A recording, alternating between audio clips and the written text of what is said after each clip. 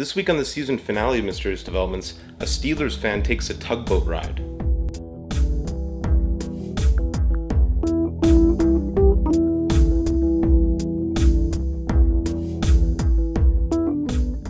Welcome to another episode of Mysterious Developments, where you help me track down clues in the photos of lost and abandoned film.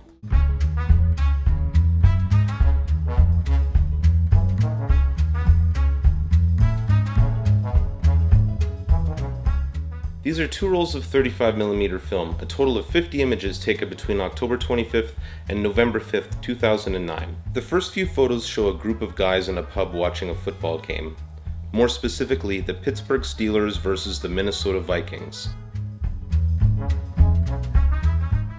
The image in the screen shows the Steelers leading 10-7, and a quick internet search shows that they won that game 27-17. This tells us that the date stamp is correct.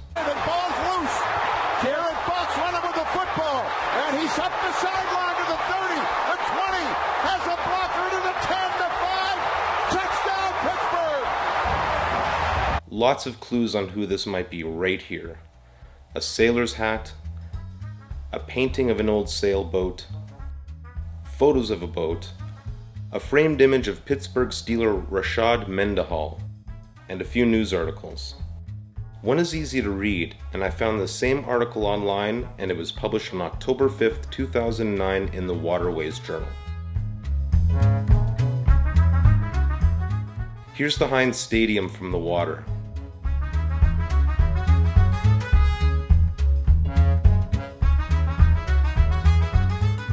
This is the PPG building and looking like something out of Gotham City. I think I googled Pittsburgh Castle Building to find it. Thanks to Patrick for pointing out that this is the Rusty Dory pub in Avalon. Lots of strong leads here, but nothing 100%. What do you think? Let me know in the comments down below. This wraps up the first season of Mysterious Developments. Thanks to everyone who helped with clues, leads, and support. With less than 100 subscribers, you helped me solve almost half a dozen cases. Season 2 of Mysterious Developments will begin August 7th, 2015. In the meantime, I have new cases for you to help me solve every Monday morning at mysteriousdevelopments.com.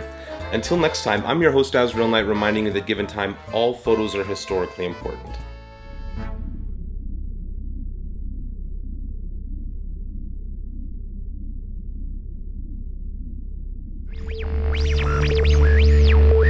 Thanks for sticking around to the end of the video here. You might have noticed that the set is a little bit different. That's because I've also gone to work on my own personal YouTube channel profiling all things vintage, starting with a segment called This Old Camera.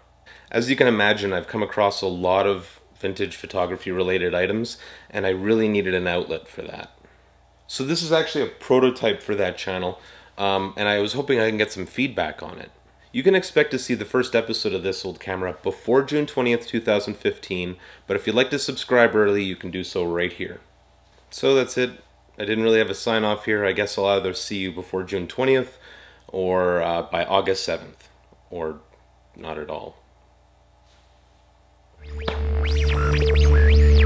A framed image of Pittsburgh Steelers Rashard